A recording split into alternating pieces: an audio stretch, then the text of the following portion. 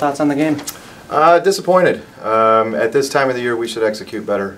We had a stretch, I think, from maybe the 12-minute mark to the 8-minute mark where we just couldn't get out of our own way.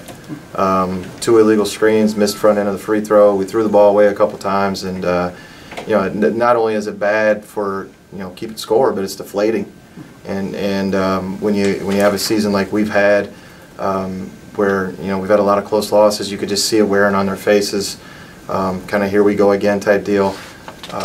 I know we're young, but at this time of the year, we have to get past that type of stuff, and it's very frustrating. Well, it was a pretty cold shooting night for both teams. For you guys on offense, did you think it was the shots weren't falling, or you weren't getting good looks? No, I thought it was a decently well-played defensive game on both ends. Teams were in position. We got good looks. I mean, we missed numerous layups. Cody Tomlinson was obviously very hot. The rest of them, just didn't get a lot of great shots. But I didn't think it was a very poorly played defensive game at all. I thought both teams had contested shots. In the end, the winning team in Moorhead made plays when they needed to. They stepped up and made shots when they needed to, and we showed our youth, showed our inexperience, and showed why we've struggled all year. Mm-hmm. All right. Well, yeah, on the defensive side of the ball, you mentioned you played well. What do you think was the key to that? Did you stick to your game plan really well? They're starting to figure out what being like college basketball players is supposed to be. We have some talent, but we have really struggled to understand the concentration and all that goes into being a college basketball player. And it's been a really difficult transition for this group of guys. Obviously we got all the freshmen, but even the sophomores didn't play a whole lot last year, so everything is a new experience, and they're having a really difficult time being the high school kid that could just rely on talent and now having to think through things and really concentrate for 40 minutes. It's been a struggle for us.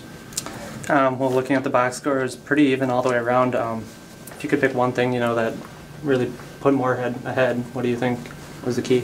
Well, in the end, they made some shots down the stretch. Kretschmann made one. I know Beniga made one. Aaron Lean made a couple shots when they needed to. I mean, it was a 4 or 6 point game going back and forth, and we had some opportunities. We had a missed layup and then 2 missed tip-ins. At the end of the day, they made the plays and we didn't. And that's been kind of how the year's gone. Well, you guys start a new season in a way. Next week in the NSIC tournament, you got a chance to make some noise. What do you need to do to bounce back for that? Well, college basketball is a unique sport in that it's one of the very few that we've played all these games, and now it goes down to a 1-game season and everyone starts 0-0. So if we can continue, I thought we played well this weekend. We didn't play a full 40 minutes. We got beat by 2 very good teams, but I thought for 80 minutes we played well for the vast majority of them. If we can continue to do that for one more game and maybe shoot a little bit better, maybe finish a few plays down the stretch when it really counts, I like our chances. But so far this year we've struggled to finish things out. All right. Well, thanks, Matt. Thank you.